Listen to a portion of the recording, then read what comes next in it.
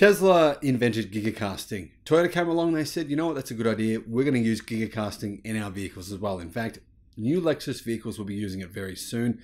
Toyota will follow in around 2025. Tesla bring out the Cybertruck. It has steer-by-wire. It's something the automotive industry has been working on for years. Toyota says all of a sudden, oh, by the way, yes, our Lexus vehicles will have that too. It's coming very soon. However, there's one thing Tesla hasn't been doing. Elon Musk specifically said the best part is no part. Why would you want a manual transmission in an EV? It's a gimmick.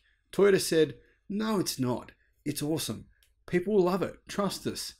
Lexus and Toyota bring out the manual transmission they've been working on EVs. It turns out it's not actually real. It's a simulator.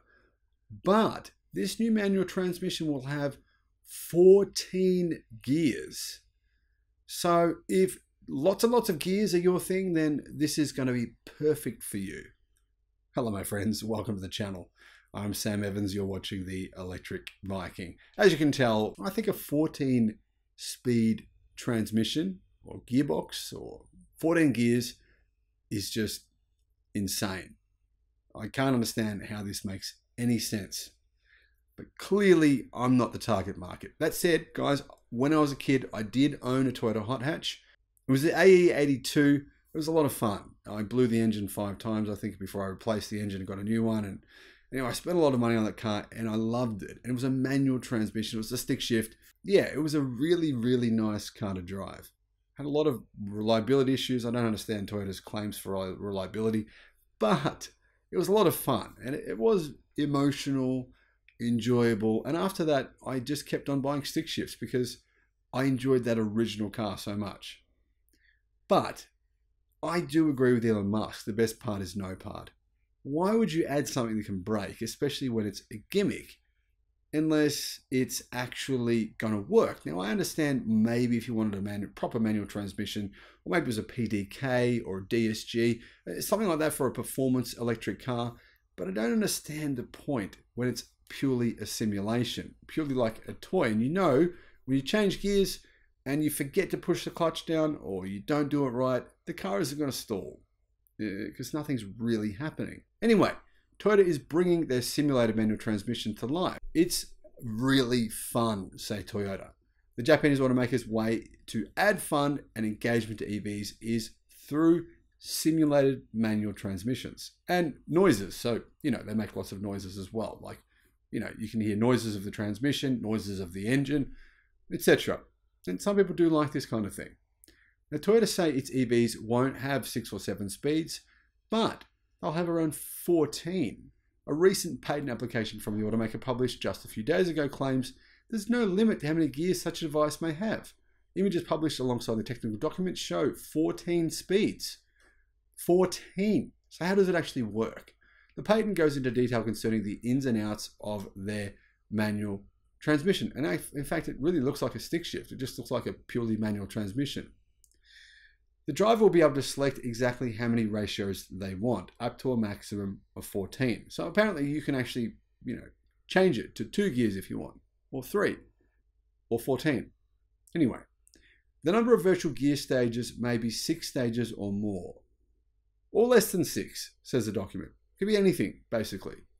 A driver is allowed to select a design pattern in line with his or her preference. So if someone says to you, hey, you know, how many gears is your new manual EV got? You can say, oh, whatever I feel like on the day. That could be confusing, but that's what you can say. Anyway, the whole select a pattern part is kind of misleading because the automaker does not describe some kind of electromechanical system to effectively create as many physical stick shifts, shift gates as the user desires. So there's no actual shift gate. It's just a simulation. Instead, there will be a fixed number of actual gates, likely 6, but Toyota uses 4 as an example. A gear is selected just like a regular manual. However, the lever may return to the neutral position after its use because it's not really doing anything. Then, as the driver goes through the gears, the virtual pattern shifts to the next set of ratios.